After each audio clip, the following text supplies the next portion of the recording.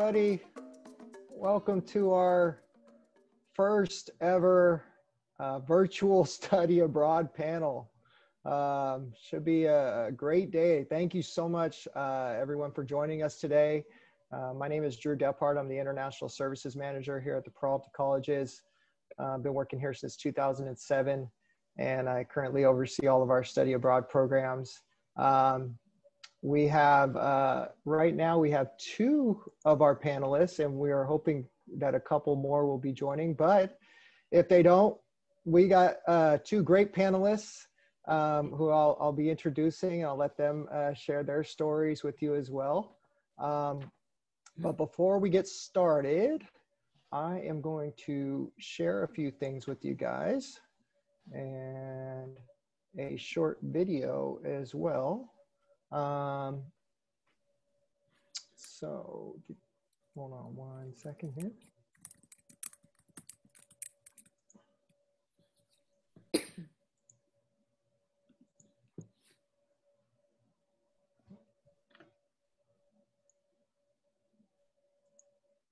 Okay. Sharing my screen. Hopefully everybody can see this. Andrea, can you give me a thumbs up if you can see the slideshow here? Absolutely. All right. Okay. Study abroad panel, November 15th, 2020. These are some pictures from a few of our programs that we did in 2019. That was the last time that we were able to send students abroad. We had 8 programs and we sent 110 students total. It was 101 students that were studying for credit. We had one program that was not for credit. But just you can see the pictures and you can see the faces, just how excited people are they were to be traveling abroad and in another country, and hopefully very soon we will be doing these again. And we don't have to meet virtually like this, but we'll actually be out and about once again. Now, this panel is a part of International Education Week, which is going on all week. It's an opportunity to celebrate the benefits of international education and exchange worldwide. Tomorrow, we have a couple of other presentations taking place, one on modern world systems and alternative futures, which is a lecture taking place through College of Alameda. And then we also have a Peace Corps panel taking place tomorrow as well at noon. And then on November 18th, we're doing a free virtual film screening of the movie Softy, which is a film based in Kenya. And it's about the political system in Kenya. But hopefully you can join us for some of the other events that we have going on this week. So unfortunately, I have to share, we did have to postpone and cancel programs in 2020.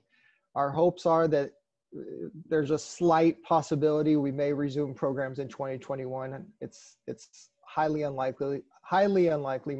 As my dad used to say, or still does say, it's slim and none, and slim is packing its bags and almost out of town. So, but these are some of the programs that we're working on currently. Some of these programs are actually being converted to virtual programs for 2021. And so that's something that we're also working on in our office. So although we aren't able to travel physically, there may be still some virtual exchanges taking place in 2021, whether it be in the spring or in the summer. So, just keep thinking positively. Hopefully, you'll be able to visit one of these wonderful locations that we're going to be offering here, hopefully in the very, very short future.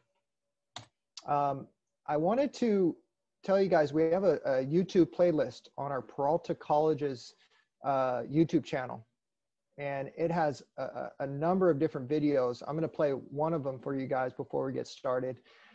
But they feature different programs that we've done to Cuba, Ghana, Japan, London, China. We have student testimonials on there, student advice.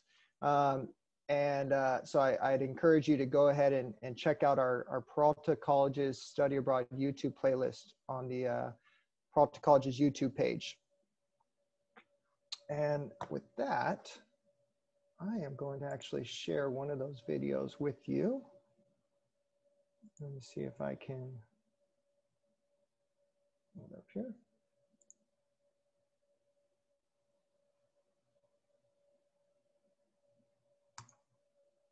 Okay, let's give this a try.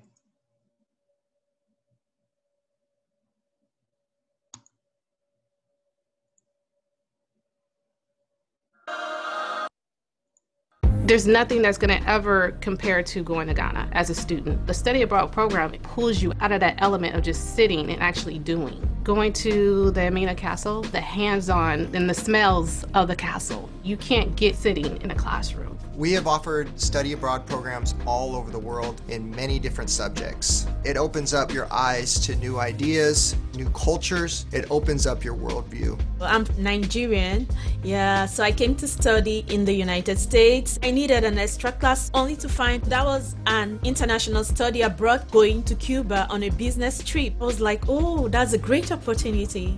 I have to pick it. A lot of the techniques that I saw in London, I definitely brought back. I currently own the braid bar. I enrolled in school just because I wanted to offer my clients a little bit more on the hair side. To have it on that level, I felt like I wouldn't be able to get that opportunity anywhere else but like with the school. We travel and we are different, but we have the same language. To live with harmony, to respect, you discover from the bottom of your heart for the rest of your life. When you have an experience where you're shown different ways by different people what is actually possible, it can be life-changing. If we can get a little personal, my mother passed. We left to Jamaica 3 days after or something like that. They're more spiritual than religious. They're letting me know about different ways of finding that inner peace of what you feel like is missing. When you're 22 years old and your backbone has just been taken from you, you don't know how to deal with that. You don't know how to listen to that. You don't really want to hear any other outside advice, so you have to find your inner advice. It was a good chance to get away from what we in Oakland call the norm, because we normalize tragedy or trauma. When you're never been outside of San Francisco or Sacramento, you don't dream about going out of the country. You don't have hopes and dreams of that. Your hope and dream is to make it to the next day and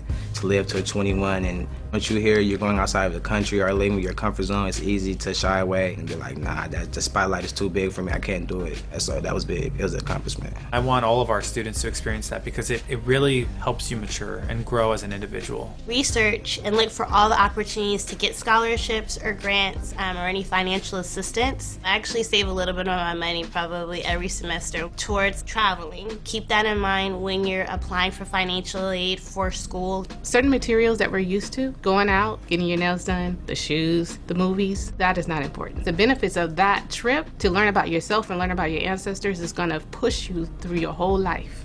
I'll just say it. You only live once. Sometimes you have to be willing to say, okay, well, I'm going to spend a little bit more money on this because you never know what tomorrow's going to bring. But if you go on that trip, it could change your life. You can find us online by going to www.peralta.edu. Underneath the For Students section, click on Study Abroad to learn more about our upcoming programs, previous programs, as well as what we can do to help. My biggest takeaway was just pure joy. Incredible experience, highly recommended to anyone who wants to apply. It'll change your life.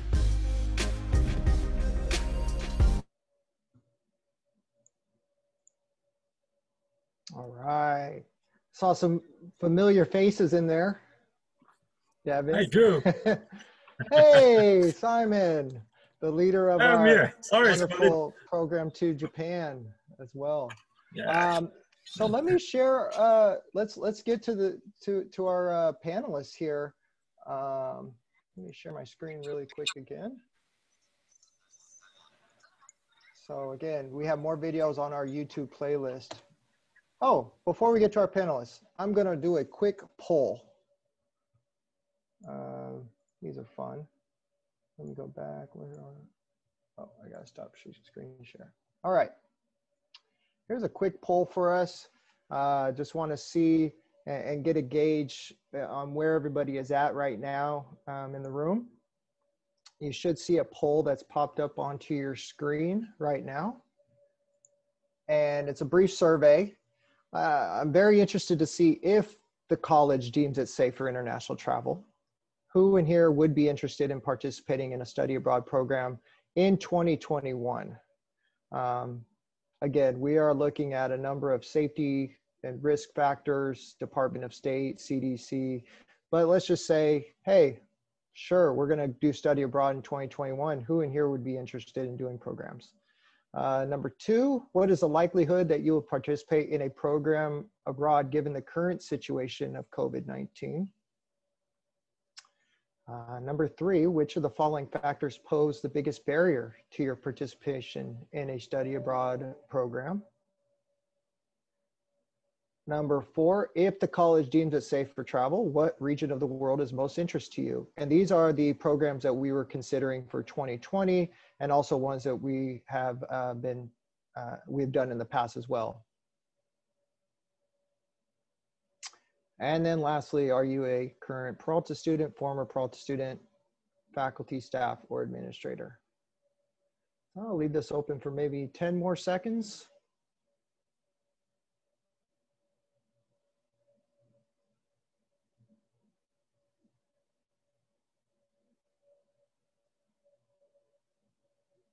All right, and I'm going to end the polling now. And I'll share the results with you guys so you can see. So it looks like, wow, their majority are either extremely interested or somewhat interested in going in 2021. And that's kind of the norm. What I've been seeing is that even though we've been canceling programs, that I think people now more than ever are ready to get out and travel and see the world. What is the likelihood that you would participate in a program? Still extremely likely, little bit more of a difference there. Which of the following factors will pose the biggest barrier to your participation in a program abroad? Financial concerns and COVID are the top 2. And that's, yeah, pretty much what we've been seeing, that even though COVID, is a barrier, financial concerns is really the number 1 barrier that students are facing, along with other things like work obligations.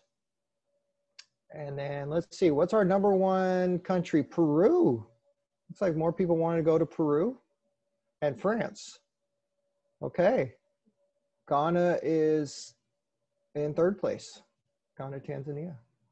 And then looks like we have current students, former students, and faculty, staff, and administrators. So a great group with us here today. So at this time, I'm going to introduce our panelists. And I believe in the room, we have Andrea Lee, who is a faculty at Laney College.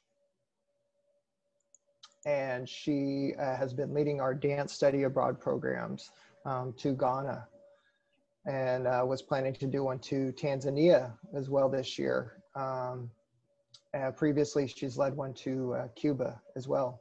I think I saw Cole enter the room also. Cole participated in our Summer in China program in 2019. I saw Devin join the room. She joined our Business in Japan program with Simon Chan, who I also saw in the room. Let's see, I don't believe Linda will be joining us today. I don't know if Angela is here, if she was able to join us or not. But I did see Petra as well. And Petra is the leader of our Cosmetology in London program as well. All right. So panelists, why don't you, let's do some introductions here. Andrea, do you want to introduce yourself first? Sure. Greetings, everybody. My name is Andrea Lee, and let's see, I've been a faculty member at Laney since 2009. I started as part-time. I'm full-time now, and I'm the department chair of dance. But our study abroad program began in 2010 informally with a lot of support from the International Office of Education. And one of the reasons we decided to institute a study abroad program through our department is because so much of our curriculum relates to the African diaspora. So we teach jazz, we teach modern, we teach Haitian, West African, jazz, tap, etc. And in the arts, it's important to be global. So we wanted to connect what we do in the classroom to the real world, especially because we're attracting a lot of students who are artists, and then we're also attracting students of all majors who are just coming in to just, you know, relax and have fun in a dance class. So we've expanded our program, and we actually have integrated it now. And so it involves other colleges, other disciplines, and I'm excited to announce that we're getting ready to have a full 18-week program abroad in 2022. That's the goal, 2022, as long as it's safe to travel. So it's come from a very humble beginning to now partnerships with other colleges, etc. So anyway, I'm happy to meet you, and thank you for joining us today. Great. Devin, would you like to say hi to everybody? Hello, everyone. So I have to say, I think I spent about 10 years in community college, and I finally graduated in 2018. And I'd wanted to travel and do a study abroad program for so long, but I always thought it was not accessible to me and out of reach, primarily because I didn't really understand that community colleges even offered study abroad programs, especially like the financial assistance or funding for them. So I was really shocked and really full of gratitude to find out that Peralta did offer that. And I actually applied to go to Costa Rica, but for whatever reason, I guess you could say the universe directed me to Japan.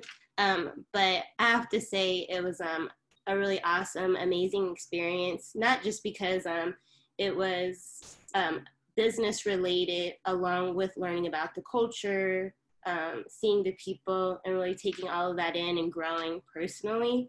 But I really feel like that trip and the whole study abroad experience was amplified because of Simon and his wife and their experience of having traveled there so often, but then also the group that I was with. Everyone was so open and so excited to meet someone new and share experiences, and really adventurous. I made new friends that were willing to go and visit parts of Japan and go out like on our own without Simon. So that was really fun too, being with people who are really open-minded and who really shared the same values. And we all really learned from each other, as well as learned from being in Japan. So that was really awesome. And I think for myself, I've always wanted to work in public service, public speaking, but I've always really valued other cultures and diversity. The Bay Area is such a great place for that. And I'm actually from Ohio, so moving here and experiencing that, going to school here, being able to travel in that way, really added to my overall understanding for what mattered the most to me and what I wanted to do career-wise. And after doing this program, which I think I just made it by the skin of my teeth, because like Drew said, I think the last programs they did were in 2018. When I transferred to San Francisco State, I really took a lot of that valuable experience in that community that I had built at Peralta with me, which was also really great. So I think for me right now, being able to come be a part of stuff like this and really be able to share that and really give people that insight and reassure them that it's so worth it. It was worth being a little bit more broke or having less money to do the programs is really invaluable for me. So I'm just grateful to be invited and to be here and share. So thank you for having me. Thanks for being here, Devin. And why don't I introduce your instructor who took you to Japan. Simon, would you like to say hi to everybody? Hi, Dave. Thanks to my student here. I coach here. Long time no see you. So since everyone okay, yeah. So I'm the teacher, business teachers in Merritt College. I worked at Merritt since 2000, about 20 years. Exactly 20 years, I mean. So I joined the international study programs since 2018, yeah. So the first place to Tokyo, I mean Japan, because we visited thesis in Tokyo in about 6 or 7 days. So it's very exciting. As David just told, yeah, she joined the Mario Go Kart. Wow. So last year, the student go to Tokyo Disneyland. Wow. And then we have visited the ramen manufacturers. We started work on the flour to the package of the instant noodle. Very excited. Here we also visit the Asahi beer factory, how to make beer in Japan. And then we go to Fuji Mountain, Yokohama, Tokyo. Yeah, very exciting. So I just still waiting with the Japan open tours for everyone in the worldwide. So I know our students should join this class. Yeah. Oh, my class, Mike, is principle of retail. So students join my class. They will study the difference between the Japanese style and American style in retail industry. So that means I will ask students to shopping and go to like the wholesale like Costco size or just little store like 7-Eleven. Everything, we try everything. And last year, I also bring another group of students to China. We visit the Great Wall, Forbidden City, Beijing, Lanzhou University. So it's all big. So there's a big difference from Japan and China. Is the environment is huge, and you know the structure of all the building or the city and subway. So everything is good. So I'm still very excited to waiting. Well, one day we opens. I am ready. I read my passport. I'm ready to go. Okay, this is my share. Thank you. Nice. Thank you, Simon. And yes. Next, I'll introduce Cole. Cole, did you go on the trip in 2018 or 2019 to China? I went to 2019 last year. Oh, so okay, so you were with Professor Chan as well then, in China? Yeah, I was. Awesome. Yeah. Well, you'd like to say hi to everybody, introduce yourself? Hey, yeah, so my name is Cole. Last year, I was on the trip to China for the study abroad. Just give a recap, Drew, if that's what you're looking for. Yeah, just saying hi to everybody, just introducing, and then we'll go into some questions. But yeah, it's great to have you here, Cole. Yeah, so yeah, no problem. Went on the China trip last year. It was a lot of fun, but yeah. Awesome. And what are you doing now? You're graduated, or are you still going to school, or? Yeah, I graduated fall of last year, but COVID-19 kind of derailed a lot of prospects that I had open. So I'm not working in the field that I studied for, but I am working right now. All right. Well, thanks. Hopefully when things get traction again, I'll be back where I was planning to go. Got it. Well, I appreciate you being here with us today, Cole. Yeah, and no problem. Lastly, I'll introduce Petra, the leader of our. Oh, you're on mute, Petra.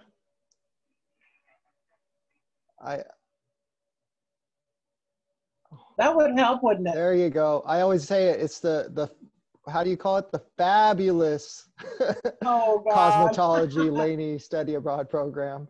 Drew, remember that last time we were in London and you got your hair cut by a famous hairdresser in London? So say hi to everybody. Say hi to the world. Hi, world. My name is Petra. I am a cosmetology instructor at Laney. I've been there for 15 years now.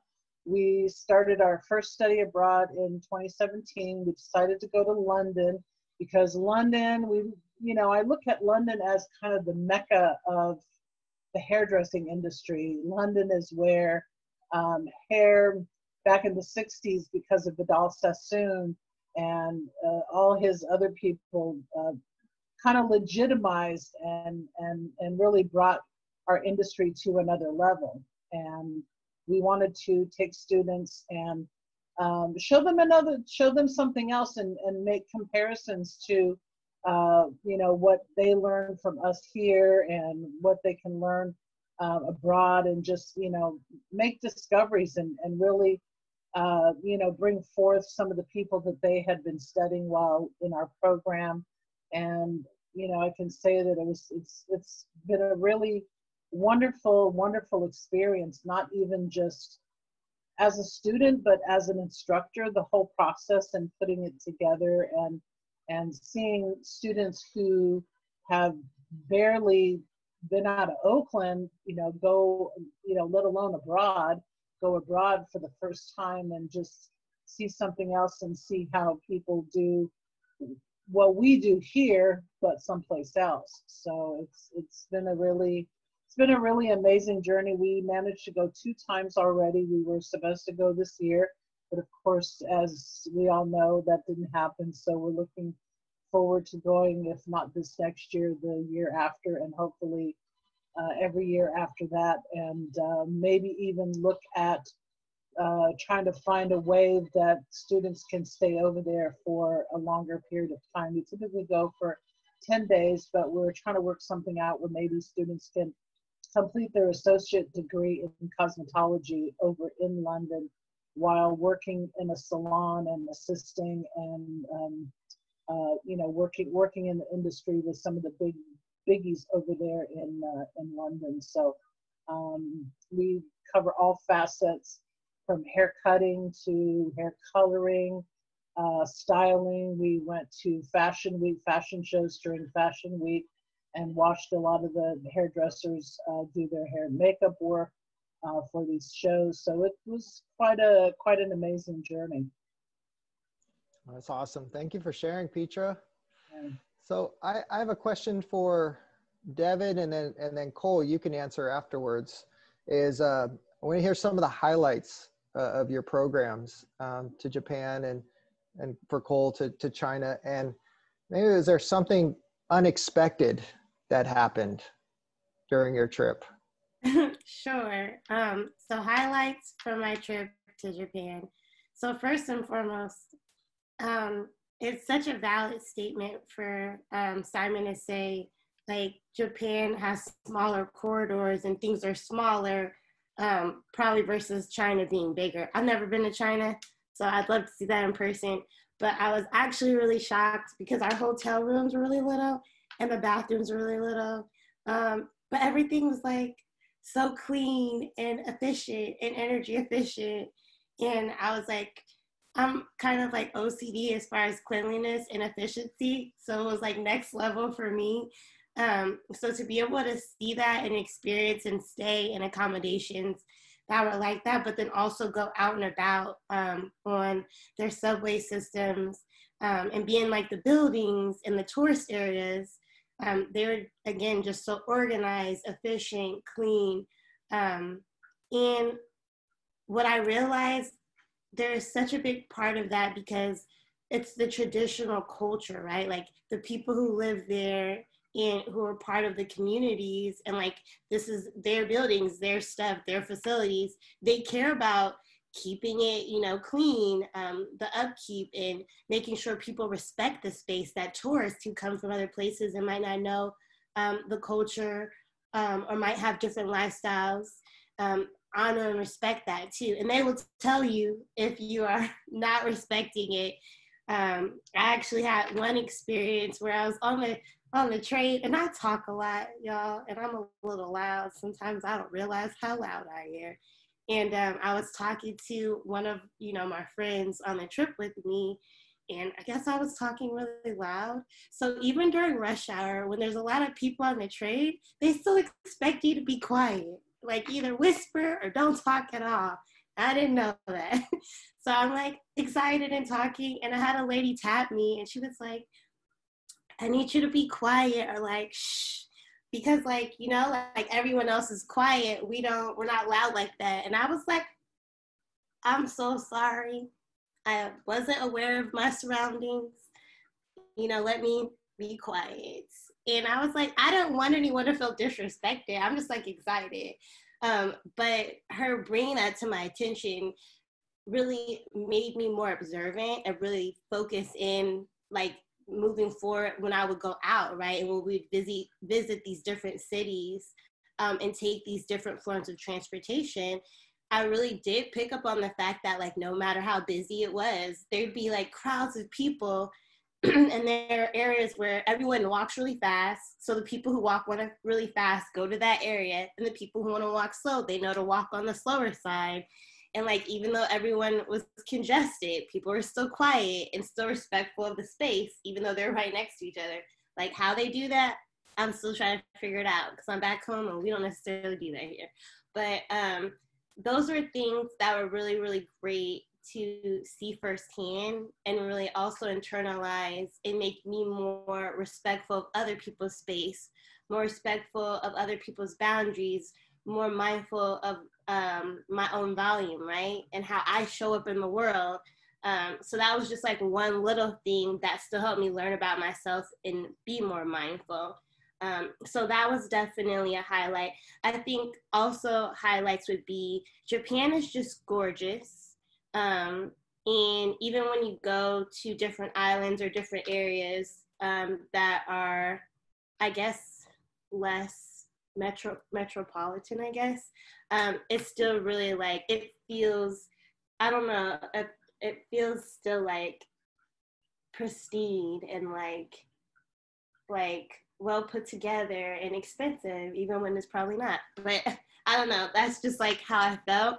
It's just like, it's almost like you grow up watching TV and movies of Japan and seeing buildings and being inside of buildings and seeing the people. But when you go, it's like another level, because you're like, oh, it's actually like this in real life. Like, this isn't just the way it comes off on TV or in movies. And then you also too are like, okay, well, I don't want to mess things up or break anything, so let me try to like blend in and appreciate it. But people were nice, and they're like, okay, I know you're not from here, so I'm happy to share with you and help you understand. But they're also like happy to share like their culture and their traditions too, right? So I think it was a really good balance. It's very futuristic in ways too. I know I grew up watching on TV and seeing in movies. Like, they're way beyond us in America, right? Like, Japan is like eons ahead of us, and you go there and you're like, yeah, you guys, yeah, you are. There's a lot we can learn. But that was really cool too. I honestly do wish that I did get the opportunity to go into the rural farming areas. I think for me, because I've only seen the metropolitan, or, you know, the inner cities and the buildings and technology and like knowing them for anime and all of those things, I never got to appreciate or really experience again, like, I guess, the farming and the rural life. Except for like in movies too, I guess. But I would have loved to be able to do that. So I'm hoping that I could go back and explore more of that. But yeah, I mean, like I said, the transportation's so fast, so quick, but the trains are really clean, really organized. People really respect the space and all of that. And then I already talked about the hotel being like small, but still really quaint and really nice. Oh, okay. And then the public bathroom stuff. So the highlight for me, I'm such a bathroom person. I'm sorry. Like, I love a great bathroom, like a nice bathroom. So their public restrooms are so like well maintained, and the toilets are like heated, and the toilet, like the seat covers rotate when you press, like they know you're getting off the toilet, so like rotates automatically. And then they have like the air freshener automatically, and, you know, really cool toilets. And I was like, oh, we need these in America, because this would totally take our public restrooms up a whole nother like level. I don't even like using the restroom like that, but I liked going to the bathroom in Japan. So I know. But yeah, so like those were like the highlights for me probably. Well, did I answer all the questions? You did. Thank you, Devin. Yeah. And how about you, Cole? What were some of the highlights of your program in Japan in China? And were there anything unexpected that happened? Let's see, unexpected things. I mean, I heard about them, but when you see them, the commodes, the toilets in the floor, that took some getting used to the first couple of days. Not so much in Beijing. Beijing is very Western, I guess, in its restroom aesthetic. But when we went to Lanzhou, outside of the hotel room, yeah, you had to get accustomed. But I think, yeah, I don't want to talk about restaurants. But no, but seriously, like as far as things that were like unexpected, bargaining in China. The bazaars that they have, the markets, the night markets, the malls. There is almost nothing that can't be bargained for when you're over there shopping. Whether it's medicine from a pharmacy, whether it's an electric scooter from the mall, or whether it's just like some kind of trinket or anything. And the merchants, if any of you ever do go, don't let them fast talk you into a sale. Because there were some of my classmates that would buy things like lighters. And they would say like, oh yeah, you can totally take that on the plane. Get through to the security check-in. No, you can't bring this on the plane. So just be mindful of things like that. If any of you ever do go, I kind of planned this out in advance, so it wasn't too unexpected. But I went to an open mic, and a lot of my classmates came with me. It was in a Western centric, and when I mean Western, anything Europe and further to the west of that. But mainly Europe. So I went to an Irish pub that was in Beijing, and I did stand up for about. It was supposed to be a 4-minute set, but then like they made a 6-minute set since I was just a person from out of town, and I really had the attention of the audience. Plus, I brought most of the audience. Most of the audience was classmates. Other than just the usuals that they would have come in. So that was a lot of fun. China has really found a way to commoditize their culture. And what I mean by that is you're talking about a civilization that has, millennia, over a millennia of, their culture being for the most part largely uninterrupted by outside influence, to some degree. And from there isn't how can I put it? There isn't a way for them to not make a quick buck off of something that you might like. Take the Great Wall, for example. It took me all of 2 hours to get up to the part of the wall, because the Great Wall is not just wall on wall, like it's in sections. So the part where we went in Beijing, we went along the western half of the wall, and it took about 2 hours to get to the top. And near the top of that, there's a gift shop, and they will sell you, trinkets and things like that for the wall. And so when I was coming down on the way down, I was like, you know what, I earned this, so I bought myself a pen holder. What I really appreciated about China was with the museums. I really enjoyed the museums, especially when we went to Lanzhou. You see what it was that brought irrigation from what they call the Mother River, the Yellow River, that served as a purpose for irrigating an entire city. So there was that, and much like the young lady was just saying, it's a very quiet culture. So if any of you do have a chance to go there, just keep that in mind. Keep that in mind. That wasn't my first time out of the country, but keep that in mind any and everywhere you go. Be open and perceptive of the customs and the culture before trying to insert your own, because the dogma and mentality that you leave from, especially the United States with, may not carry over or translate well to somewhere else. Another thing about China, they are big in basketball. Big in basketball.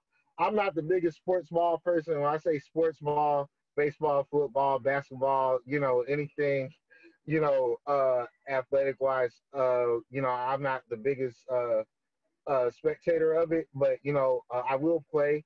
And when I say this, when we got to Lanzhou, imagine let me put it like this: imagine 5 black guys and one Latin guy coming to a basketball court in a college university. You can imagine all eyes were on us, and we filled up their WeChat for that night with videos, with texts, like everyone. It was a spectacle. It was a spectacle. Everybody came out. There was even one Congolese student who came all the way from his from his dorm room to come watch us, to come see us in person. He didn't like my English because I spoke too fast, but to each his own. But either way, it's when you go there, especially anyone here who's black, know that it's when they approach you, when they look at you, they stare at you, they're very polite people. Most of them, they want to take a picture with you. They want to pull you to the side. It's just because odds are, especially when you were in some places rural as Lanzhou, they haven't seen someone like you, outside of a TV screen. So there is nothing rude. It's not, trying to make a spectacle of you. It is in a way, but not in the same way as, you might be accustomed to. So just be open to a lot of things. So those are a lot of things that I experienced, that I saw. There's a lot more to add on to that, but I'll go ahead and give it back to Drew. Thank you so much, Cole. I really appreciate you sharing all that. I want to ask the faculty question. Maybe we'll start with you, Andrea. I wanted to see, how have you seen these programs, the programs that you've led, specifically to Ghana and Cuba, impact your students overall?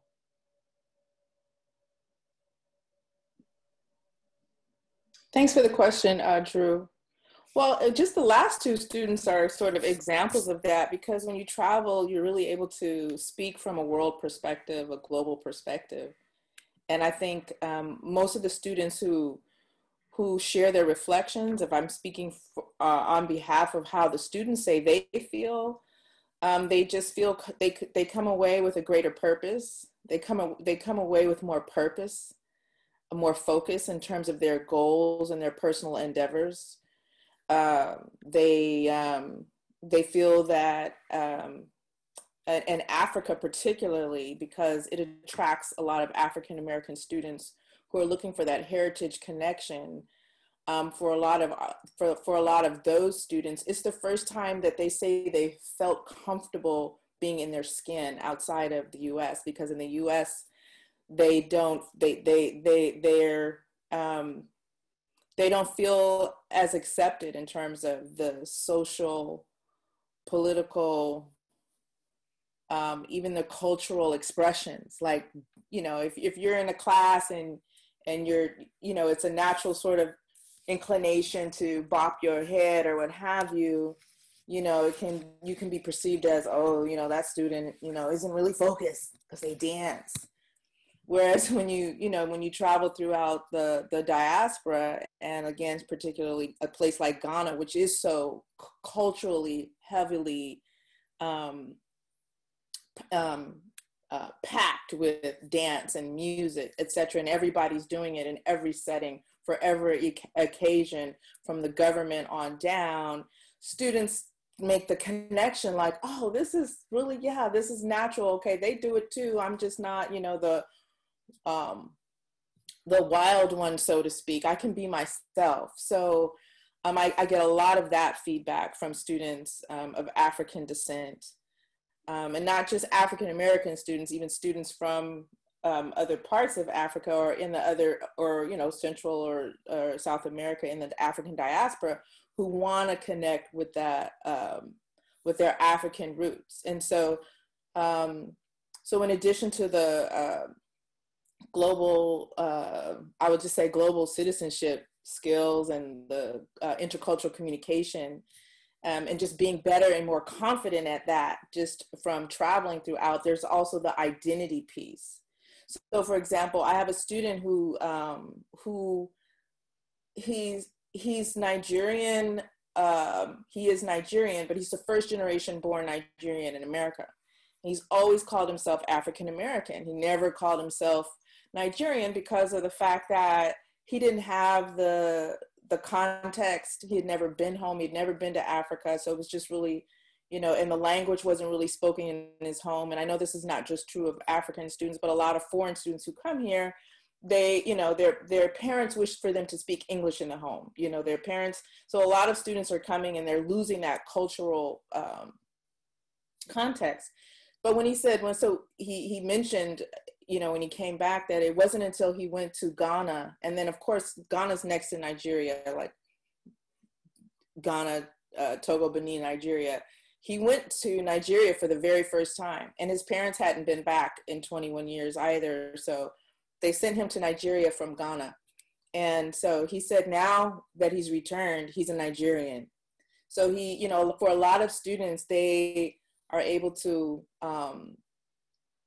they're able to like mitigate their identity. They're able to, you know, be like from one student's perspective said, I'm just more comfortable with who I am now. And, you know, and I understand more about my culture. I'm not getting these negative stereotypes from television. And, you know, I heard some students mentioning, Devin was mentioning about the bathrooms. A lot of students, as you heard Halima say in that video, you know, have to let go of some of the privileges. So, you know, we talk about privileges. And so a lot of students realize their privileges when they go to Africa. And it's not because Africa is so poor and downtrodden. And you certainly see the same aspects of, like in any country, you see the poorest of the poor and the rich of the rich, but from their mind, they didn't realize how much they had. So, you know, when we go to places and we travel to the schools and we go to we do a lot of rural traveling. We go to lots of villages. You know, we visit with chiefs, they visit with families. In addition to students at universities, they stay in the dorms and they have dorm bathrooms. The humility, the students come back and say that they are so much more humble, you know, because they've had to, you know, they've lived amongst the people, they've learned how to squat. We have a lot of orientation before we go, because it's not a situation where if we're traveling from 5 hours from Accra and we're going to Kumasi to the Ashanti Kingdom, there's going to be places on the road you're not going to just be able to get off and go into a bathroom. There's not a bunch of Starbucks. There are no Starbucks. So that's another thing that students have to get used to. There are no Starbucks. You know, there's very few coffee shops unless you're in Accra, but if you're outside of the capital of Accra, you're not going to find coffee shops. You're not going to find those things that you normally find. You're not going to find a lot of fast food places. One of the things that one of the students said was, I'm used to eating burgers and fries and fast food most of the time as a college student. They're not used to eating these meals and going in and having to order the African food. In Africa, they value their food and their culture. Yes, you get a few little Western stuff, but you're not going to find a pancake. You're not going to find waffle fries, curly fries. You know, so they're eating meals. So they're eating rice and plantain and black-eyed peas and greens, and they're realizing, oh, that's connected to the food that my mom cooks or my grandparents cook. But they have to actually eat meals as opposed to like fast food. And then the other thing that, one of the other things around humility was around the food, because here you're so used to just picking whatever you want to satisfy your taste. There you really have to adapt your taste. I had one woman, a teacher, not a student, years ago, who had a really hard time with that. And she knew it in advance because we talked about it in orientation. She packed a bunch of packaged foods. So she packed a bunch of, I don't know, to-go foods, cup of noodles, trail mix. I mean, she had a whole luggage full of food because she knew she's a picky eater. And I tell the students up front, if you are a picky eater, you will have an issue, because one, you're going to get constipated if you bring all those packaged foods. And then you're going to be mad because we're sitting down in this wonderful restaurant in the ocean, you know, with African music going, live music, and everybody's grubbing down, eating this Banku fish and tilapia and etc. And you're there sour and eating trail mix. And it takes 2 hours. So, you know, it's like we talk about this in the orientation because it's just like when we went to Cuba. The people love their culture and they love their food, and they're not going to cater to Americans. Just so when you come there, you have to realize that you can get a few of those places, like maybe at an expensive hotel, and then you're going to be using your money on food that really isn't great anyway, because it's not going to taste the same anyway. You can buy that pancake breakfast, but it's still not going to taste the same as what you're used to. So, because the syrup is not going to be the same. So, you know, so the humility is one of the things. So I would just say, like, just being more well-rounded, having that global perspective, and the humility are two of the strongest things that students come away with. And then, of course, the cultural aspects. We do a lot of cultural activities, historical sites. You know, one of, obviously, you know, you've heard of Ghana and that the connection of West Africa to the slave dungeons. And so for students, it's a spiritual journey as well, especially when they enter and they travel to the slave dungeons, which is the last known location that many of us, including myself, who have just, you know, we descended from Africa, but we can't really trace back where. And so that point in that history and getting that oral history and then being right there at that moment and just getting other pieces of history that are even surpass the, what should I say, the emotional aspect of the slave dungeons. There's even some other sites in Ghana that we travel to that are even more powerful, I should say, or more emotionally jarring. And then I think for myself, the other thing is just what students are saying is just their patience, because, you know, you're traveling, and so there's this sort of mix of intensity with the whole historical piece, and then the joy, and then the pain. So it's like these mix of emotions that students have. And then when you're traveling in a group, you know, someone might just want to be alone. They're not having an attitude towards you, but having to when you travel with groups, we're dealing with group dynamics. So a lot of students also come away with being more mature, they say, just in terms of dealing with group dynamics. So we talk about group dynamics a lot during the orientation. You know, like, just because somebody needs some space doesn't mean they have an attitude. Just because somebody's crying doesn't mean they want you to run up to them. So, you know, it's just like learning about personal space and being patient with each other. So a lot of students really talk about that. Thank you, Andrea. Okay. Thank you for sharing all the stories about food too. I won't share my story about going to Denny's in Japan and how different that was than I thought it was going to be. Petra, bring us to London. Yes. Oh my God. And then we'll get ready to close the I can't top that though, Andrea. That is so deep. Oh my God. my Cosmos would die. Are you serious? So Petra, share how you've seen your cosmetology in London. Everybody needs that humbling though, but as far as like change, of course, London, where we go, is very, very diverse. And what's really nice for them is that, there's this thing where they get to see a lot of themselves, but different stuff too, because in London, it's diverse like it is here, but it's even more diverse. It's diverse on another level because people are literally from other countries in a different way than they are here. And just that whole experience and just, seeing the way people move around the streets and how they do what they do. And even in our industry, there, everybody does everybody. Like,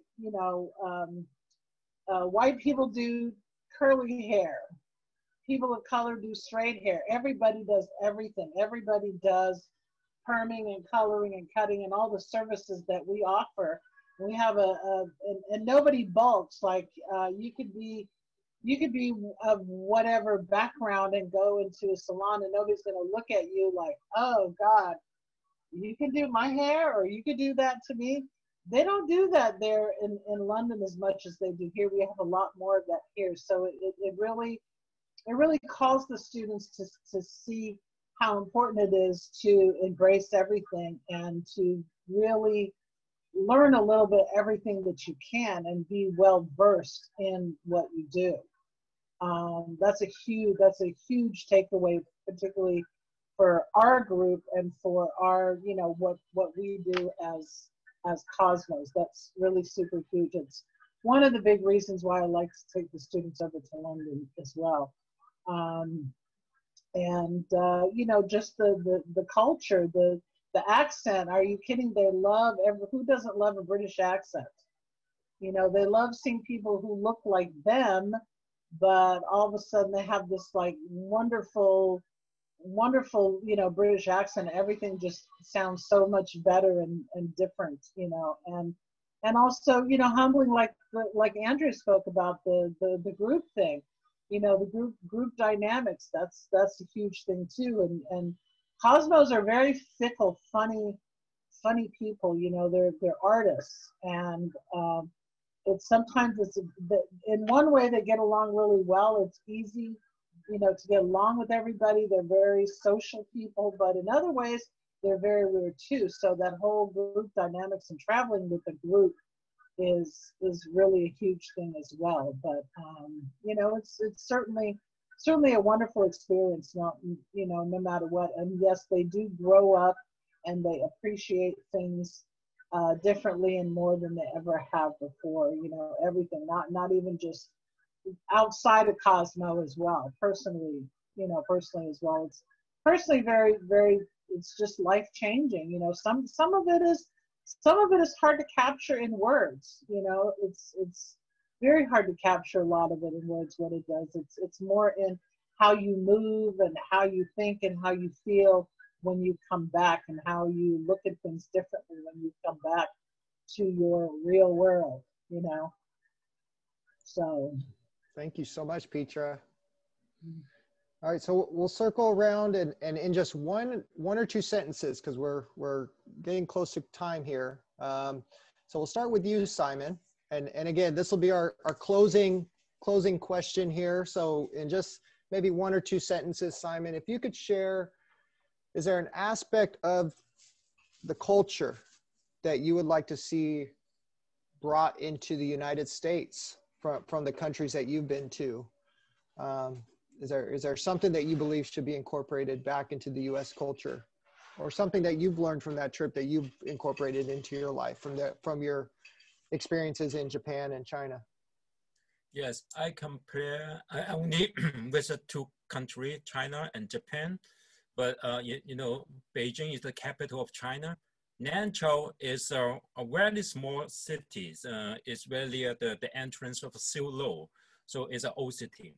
But both cities in China, they have the a big innovation of transportation system.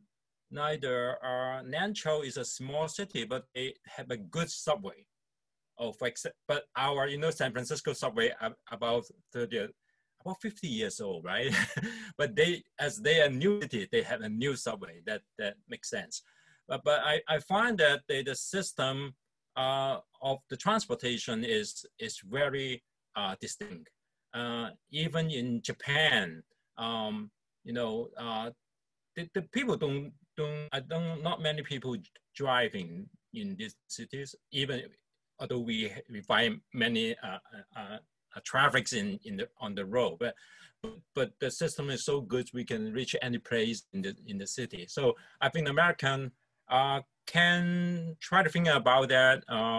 We will lower the price, of each ride on the subway and the bus. Then we attract more customer because we study the principle of the retail. I concern like this. The second thing is as a gift, just mentioned about the bathroom, and so how to make the city so clear. And actually we can find the trash bins in the street, but what the education taught the people, they will make the cities so tired, so good looking for attract the people for sightseeing or tourists in that city.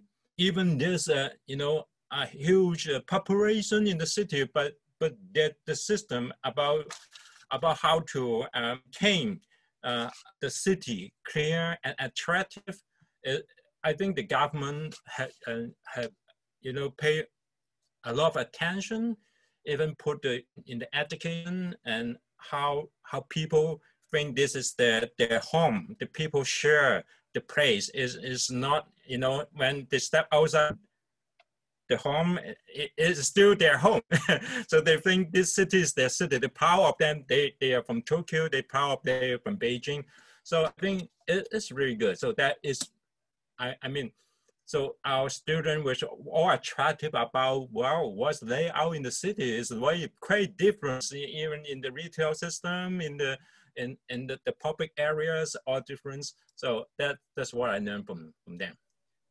Thank you, Simon. Yeah, all right. I think we can learn from the efficiency of transport. I don't know how long we've been waiting for this train that's supposed to go from San Francisco to LA. that was supposed to be how long ago did we vote for that? 10 years ago, 15, 20 years ago? I'm like, oh my God.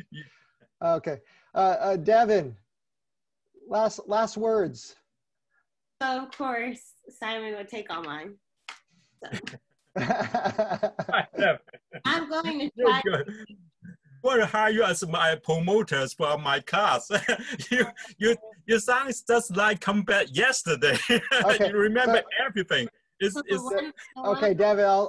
One thing I can say is that I think we should work on, or that we could, appreciate and integrate into American culture. To piggyback on what he was saying on the empowerment of it being home, you learning and feeling like it's home from early on when you grow up in a place. But I think really the value of the culture and the unity, right? And community within, I think we focus so much on diversity in American culture that we don't focus on the fact that even with diversity, this is still our home, right? And American culture is still so unique and different from other cultures.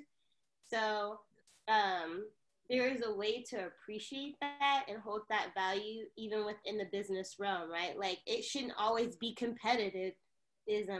Capitalism is so competition driven, but there is unity and not competing, right? And valuing our American culture and the diversity in a way that has integrity, and I feel like that's what Japanese in Chinese culture, they have so much integrity.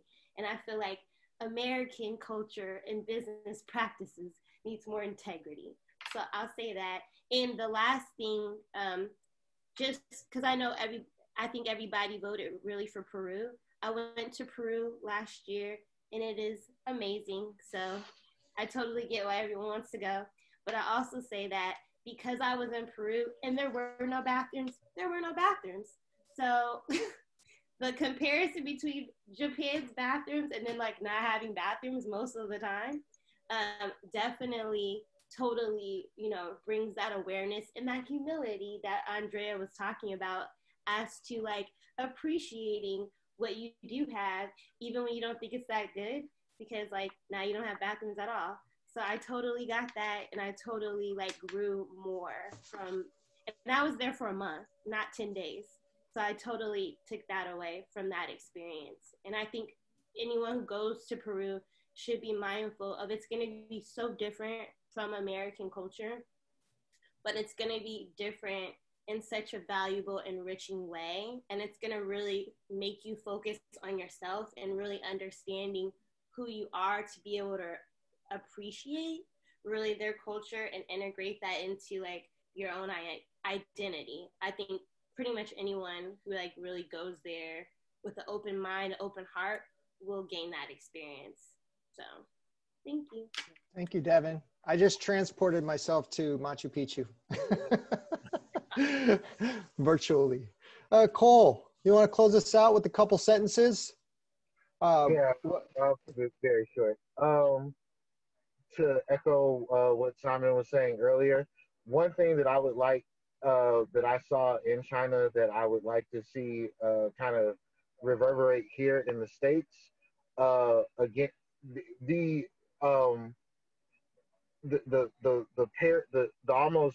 near parallax of society working towards something, rather than this all, you know, rugged individualism that we seem to idolize here in the States. Again, because, you know, we're a capitalist driven society. You know, I don't want to see the just the outright authoritarianism that you see present in China. I don't want to see that. But if people made the conscious effort, this is what we can achieve by working together, then I think people would look at the results of that and not be afraid of words like socialism and things like that, because let's call China what it is. They are closeted capitalists, you know, in many respects, even though they are known as the Communist Party of China. But they do have a great tendency to work towards getting things done, whether it's public transit, beautification, schooling, things like that. There are a lot of restraints that their society has that we don't experience here. But if we took that kind of commonality and work ethic and working towards a common goal, I think the states would prosper a great deal more. Yeah, I think you're right that there's always things that we can learn. Absolutely. Let's see. How about Petra? What's something we can incorporate from London's culture into the U.S. in 1 or 2 sentences? From London's culture? Tea time. Tea and crumpets. tea and crumpets. And fish and chips too. Well, just more of the way that they embrace diversity, I think also. You know, definitely. Okay. And Andrea, how about you for 1 or 2 sentences?